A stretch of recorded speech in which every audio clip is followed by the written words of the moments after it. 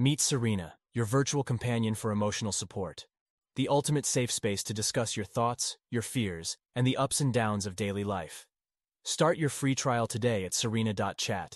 I, 29M, just found out my wife, 28F, had an emotional affair. How do I navigate this? Well, here I am making a post that I never thought I would. My wife and I are super close. For the longest time I thought we were really transparent with each other. We share passwords, bank accounts, cars, etc. One day after work, I decided to list some stuff for sale online. So I logged into my wife's laptop, detachable with a camera, and started taking pics of items. As I was uploading pics and editing item descriptions, she received a message on Discord. It said, "Are you okay? I miss you." A chill ran down my spine, and I clicked on the message. What I found was nothing short of an emotional affair. For the past 5 years, my wife has been messaging this person in ways that I thought she only spoke to me. She referred to me as a friend in the messages, never said my name, and told this man that she loved him. 3 of the 5 years that she messaged him we were dating, 2 of the we spent married. In the first 3 years of messages she told him all sorts of things. She asked when he'd finally come to visit, asked if he was real. She told him that she loved him over and over. She sexted, "Send one nude, it's all I found," and almost begged him to come take her away. This went on until the end of 2021. We married around October 21st. He told her he loved her too. It wasn't just dirty, romantic things, it was also everyday things. I remember during our dating that she'd asked me for advice and consulted him on my advice. After we got married, she continued to talk to this man. She sent him pictures of our car, pet, belongings, and claimed they were all hers and could be theirs. She spoke to him during work and late at nights. She stopped responding to him in April of this year, but he kept sending messages. She was still at work when I discovered all of this. So I printed out the messages and waited for her to get home. She got home, I confronted her and she told me the truth. I asked her if she cheated on me in any of the time that we were together. She got slightly offended and said no. I asked again, she denied. So I pulled out the screenshots. She was in shock. So I asked her again, she said she did. I asked her if she ever had sex with this man or anyone else, she said no. I asked if she ever met him, she said no. I asked if she really planned on it, she said no. She said all this started because she was really into role-playing at the time. And gets too emotional when texting someone like that. I told her I know, I could feel the emotions in their exchanges. I asked if she meant anything, she said no, and then she began to cry. Then I asked about the nude. She said she wasn't thinking, she was stupid. She apologized. It wasn't a full-body nude, just a lifting of the shirt. She didn't send any nudes beyond the initial, only one. I was crying and shaking when confronting my wife. She was hanging her head in shame and crying as well. I told her that what she did was infidelity, specifically an emotional affair. I told her that she broke my trust. I told her that it'll take time to regain it, and from that day forward I want nothing but transparency. She apologized again and said she'd be truthful from now on. The answers she gave me were going to determine what I did next. I was not angry or frustrated. I was in a state of shock, disbelief, and sadness. While I waited for my wife to get home, I put in my clothes, got my pet, and was prepared to leave for my parents' house. After receiving her answers, I decided to stay. I don't want to give up on us. I told her I never want to see his name again, and I don't want her talking to another man the way she did with him. There was no physical affair. She claims it was all emotional and one nude. She said she never met him, had sex with him, or planned on it. He's out of state. She said it was the only thing she hid from me. She then deleted the text history and blocked the man at my request. This was all last night. I'm sitting here this morning wondering if my response was correct. Had she done anything more, I was prepared to leave. How would one navigate this? She never came clean to you. You had to find out yourself. She even lied when confronted. You can't ever trust her again. She didn't make a mistake. She chose to actively cheat for 5 years. Lie about you being her husband, and sext, send nudes. I don't believe she didn't sleep with him, and nor should you. It's keep the proof, divorce her time. You say if she had done anything more you'd be prepared to leave, but, would you? Because as it stands, the only thing your wife has not done with this man is physically cheat, and even that's up in the air. If she denied the online cheating initially, there's a very good chance she's lying about them having never met up. You're already giving her a hell of a lot of leeway, and it reads like you're willing to ignore the fact she is likely lying about everything else to continue the facade of your marriage. Let's be real, dude. It went on for 5 years. She had no intention of telling you, and if you hadn't found the evidence, she never would have. I went through this 3 separate times. I should have got out the first time it happened. I'm sorry. You should divorce this woman. You can't stay till death. Do you want to spend your life with a cheater that has no respect for you? Nah. There will be more. Lawyer up. If you're willing to stay, make sure she sends one last email that informs him she is married and send a wedding pic of the 2 of you. My 26M fiancé, 25M, was a pity date. How do I tell him? Throwaway, because this contains a bit more personal info than I'd like on my main. I, 26 male, first went out with my fiancé Sean, 25 male, when my, at the time, best friend Ruby, his sister, told me that he was super lonely and asked me to go out with him because I was the only gay guy around his age that she knew. Well, I owed her a major favor and also kinda felt bad for him. To put it bluntly, he had no friends, so I agreed and asked him to the movies. Honestly, I was a bit scared of him. He's 6 feet 5 inches and muscular, while I'm only 5 feet 9 inches and not what you'd call athletic. I figured I'd go on one date, then let him down gently. He said yes, and we, surprisingly, had an amazing time. It went so well, I actually ended up going back to his apartment and getting shit-faced while playing Uno with him. Turns out, in spite of the height difference and his social anxiety, he's a great guy and very sweet once he opens up. Long story short, it's 4 years later and we're getting married in a month. Yesterday, Ruby came to me and asked me what Sean thought of the fact that our first date was because she set us up out of pity. I admitted that I hadn't told him because I didn't see the point. She then told me that I was being cruel by not telling him, and told me that I had a week to tell Sean or she would tell him herself. She framed it like she was exposing a scandal, and I have no doubt that she'd spin it to make me look like a liar who led him on or something. There's a reason she's not my best friend anymore. We only talk now because of Sean. The problem is, Sean hates being pitied. Yes, he's tall and athletic, but he's also extremely shy and introverted, and on top of that he missed a lot of school due to an illness and accident back-to-back, the latter of which resulted in him losing a leg. As a result, throughout high school he had 0 social interactions, his words, and his social skills were pretty stunted when we first went out. Anyway, according to him, the pity from teachers and former friends was always the worst part, and he can't stand being pitied to this day.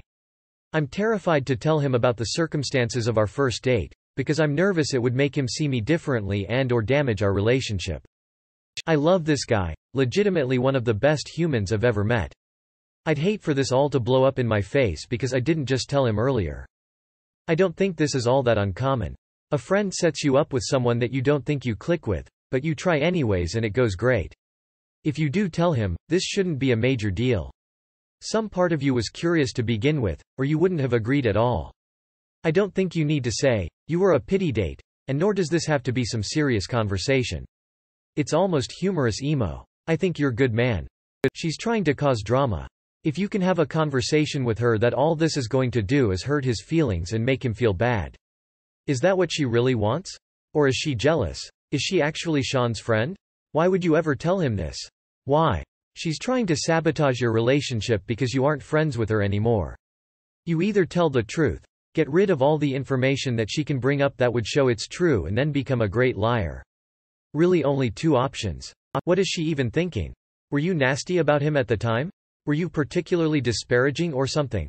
What's the big deal? Sit him down and tell him that his sister set you up on the first date, and at that point you'd only gone out with him because his sister asked you. Tell him that, and that for some reason his sister is now making out like it's a big deal and has threatened you about it, but it really isn't a big deal. You were set up, you weren't sure about it all. You went on a date, you got on and fell in love.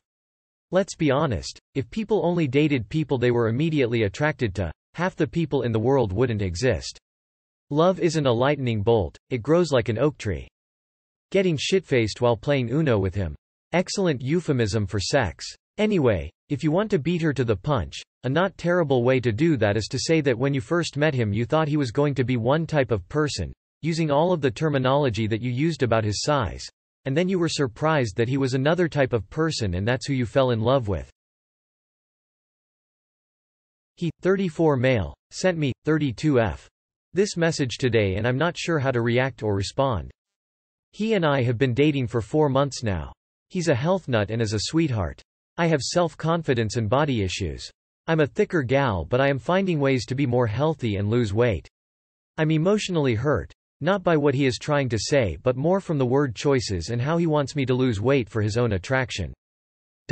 He said, "This is very uncomfortable for me. And I don't enjoy thinking or expressing certain thoughts, but I know we need to both do that. I guess I'm afraid to say this any other way, but I would like for you to be in better shape. You will feel better and have fewer issues when you get older, and it's more enjoyable for me. It enhances attraction because guys tend to be very visual. I'm attracted to you and want you. I don't want you to feel undesirable because that is not the case. It doesn't mean your value is tied to that at all either. It won't change my feelings about you. Hard, it would be cool, I guess. I like certain things, that's all. Minimal is, I guess, whatever you need to do that. Some people can do almost nothing, but I think doing some kind of training 2-3 days a week would be good. It's not just about the weight but also bone health, etc. Ultimately, some muscle helps with so many things and long-term makes weight management easier. Here it doesn't need to be anything crazy. I know it sounds overwhelming, but if it's a lifestyle change it ends up being fun later. I don't want to be too prescriptive. This is all you. I only want to help you if you ask. I want you to find your own path, whatever it is. I don't to be annoying or make you hate me. I know you have a lot going on and are working on a ton of things. This is not meant to be pushy at all. I just want you to know my thoughts and desires. My thought though is that you're worth more than all that. Heart. If you're not happy with women who look like me, don't date women who look like me. Pretty simple. Goodbye and good luck. What a prick. Find someone who thinks you look great now, not at some hypothetical weight, shape that he determines is best. I love how he tries to guise his own selfish needs as genuine concern for your long-term health and well-being. That is absolute bullshit, and he's clearly very shallow and manipulative already after 4 months. Talk about a bad delivery. I can't think of a time a man told a woman to make wholesale health and fitness changes and got a positive, enthusiastic response. He wants you to lose weight because, and I quote, it's more enjoyable for him and enhances attraction. Dump him. It's absolutely fine to have preferences, but it is not fine to tell someone to change who they are so it's more enjoyable for their partner. He's literally fat shaming you, telling you to change for him but then gaslighting you into believing he isn't fat shaming you. This guy is not healthy. I'd block him. But you could also reply that you would really like him to invest in penis enhancers and maybe he could do a few pumps of the penis pump to make it more enjoyable for you. Like that is literally how dumb he sounds. Wife, 25F, told me, 29M, that my needs won't get met until hers are. My, 25F, wife and I, 29M, tried to have a conversation about each other's needs. She had a very long list of things that I need to improve on, and most of it was trivial things, for example, buying X brand instead of Y brand, spending more time at home than at work, etc. But I said I would work on a lot of it. I then said that I don't feel loved at all because she never really wants to touch me. Physical touch is a huge part to me and makes me feel loved. This lack of physical touch and has led to a dead bedroom. As I poured out how I was feeling, she goes, well, that's not important to me, so I DK why it is to you. As I explained again why, she said she understands but then said, I only will do that after all of my needs are met. This shocked me to say the least. I remained calm and asked, what about days when I can't do it all and just need you? She shrugged and then I stated that this feels like very selfish and that you are saying your needs are more important. She goes, well, they kind of are more important. I've given up on asking for intimacy or anything close to it. I don't even try to hold hands or anything because she's so against it. She refuses counseling and I'm just at a loss of what to do. Edit. Thank you to all who made the time to comment. I don't think I explained what her needs were enough or my general thoughts. When I said, trivial, it should been, more chores than actual needs, and things along those lines. For example, one of them was to clean the entire house and wash both cars, which as I understand service is what some people's needs. And she made some fair points and I promised to make a solemn effort to improve myself. I was thinking of adding the part originally where I said I would make an honest effort, but sorry for the confusion. Sounds like you simply need to accept that your relationship is over. You have both drifted apart and your needs and her needs are no longer compatible. You need a physical relationship and she has made it clear that that isn't important to her. So the problem you now have is that even if she does give you some physical love, you are going to feel like she really isn't interested in doing this. Been there, and found that the loneliness of this was worse than any loneliness I've felt when been on my own. Good luck going forward, but I'd suggest you now both sit down and try and have an adult conversation about breaking up. Dude, get a lawyer and divorce her. Why put up with someone who literally said you matter less than chores? Flip it back on her. Both of your needs are important, so if she demands tit for tat, tell her it goes both ways. Divorce her. These were all the things that needed to be talked about before the relationship. What the heck? Divorce.